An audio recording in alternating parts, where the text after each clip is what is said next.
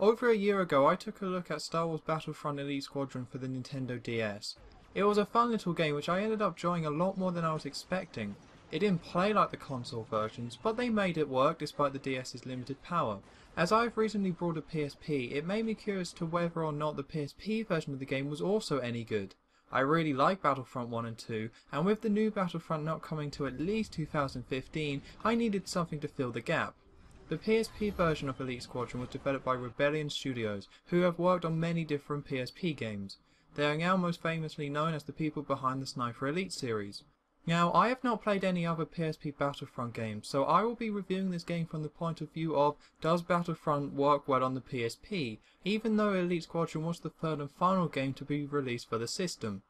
So, does Elite Squadron on the PSP succeed as a spin-off to the Battlefront games, or does it make the wait for the new Battlefront even more painful? Let's check it out. The story takes place from the Clone Wars to beyond the destruction of the second Death Star.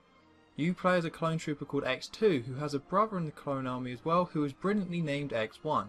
The story is broken into 3 acts. The first is about X1 and X2 fighting side by side in the Clone Wars, the second is what happens to the 2 brothers during the Emperor's rule, and the third is the conclusion that takes place after the Empire has been destroyed.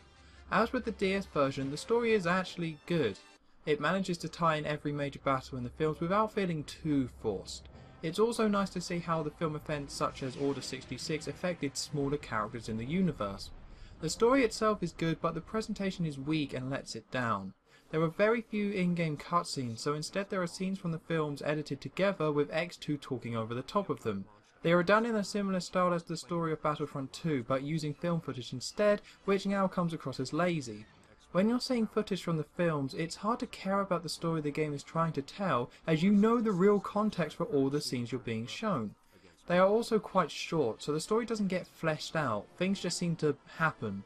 I praised the story for the DS version, but weirdly enough there is a lot less dialogue in the PSP version, which makes it less interesting. Also, since I reviewed the DS version, the expanded universe is no longer canon, which makes Act 3 of the story now feel a bit like a childish fantasy than anything good. The gameplay is taken from the original PS2 Battlefront games. Let's start with the first thing you will notice that has changed, and that's the controls.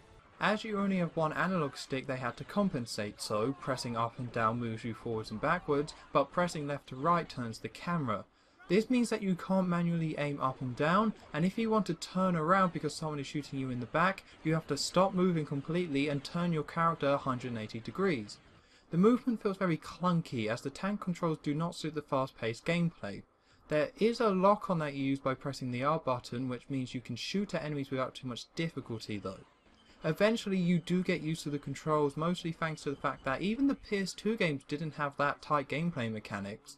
Battlefront has never been about being precise and skillful with your shots, so even with the worst controls, the game doesn't really suffer as much as you would think. The only time I feel the controls bring the game down is anytime you're shooting enemies in an enclosed area.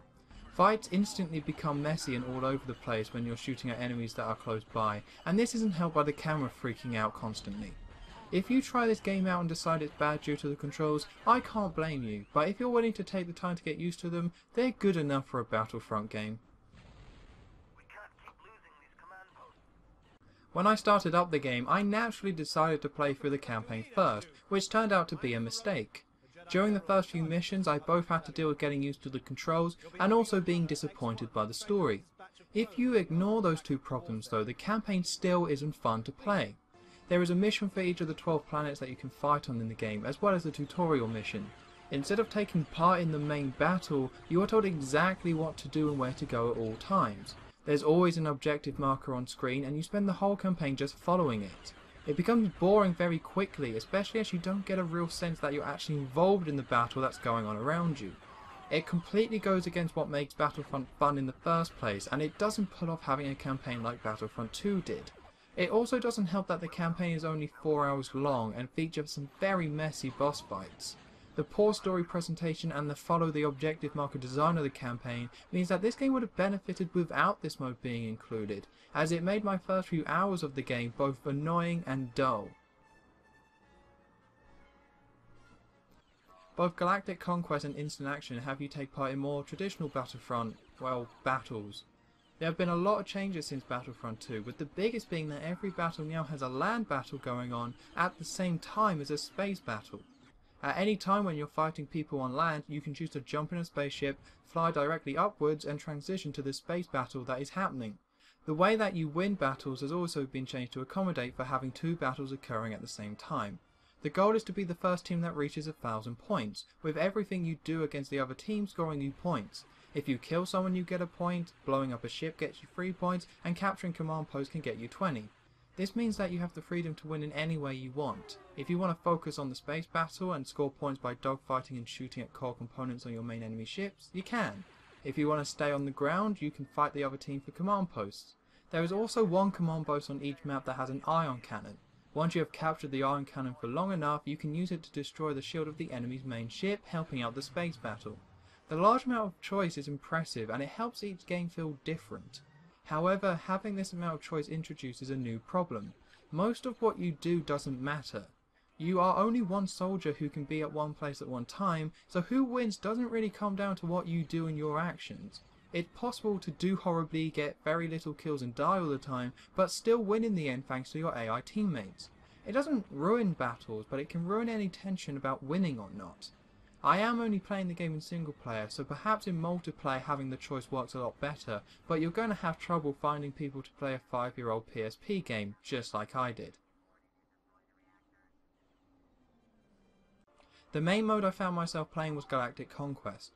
The goal of Galactic Conquest is to take over as many planets as possible to conquer the galaxy.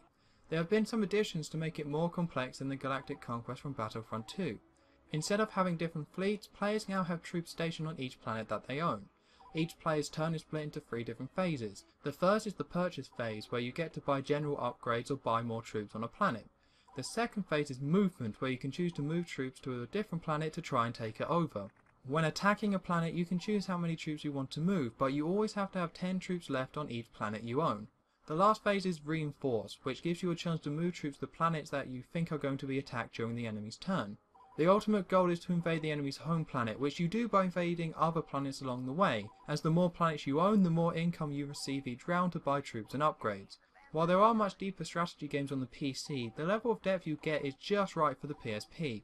You have to be smart with how you spend your money and deploy the troops you have, and it's easy to get sucked into it. There are 6 different scenarios to play through, 3 of them based on the Clone Wars and the other 3 based on the Galactic Civil War. How long it will take you to beat all 6 depends on how you play.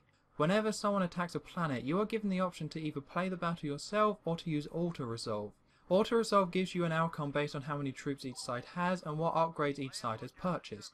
I found myself using auto-resolve about 2/3 of the time, as fighting in all of the battles is silly when you're guaranteed victory for some of them, but fighting in none of them turns Galactic Conquest into a weak strategy game instead of a cool twist on the Battlefront formula. This means that one game of Galactic Conquest could take you an hour or so, but it also could only take you 10 minutes, depending on how many battles you skip.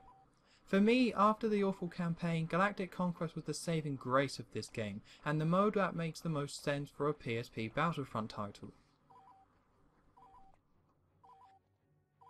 My time playing Star Wars Battlefront Elite Squadron was very mixed. The controls took longer than expected to get used to, and even then they're not that good. The campaign felt like a waste of time, and without being able to play multiplayer, I was ready to give up on this game. However, I was won around by how ambitious the title is. It expands on everything that Battlefront 2 did, and if it was released on consoles, removing all the issues that were caused by the limitations of the PSP, it would be a worthy Battlefront 3.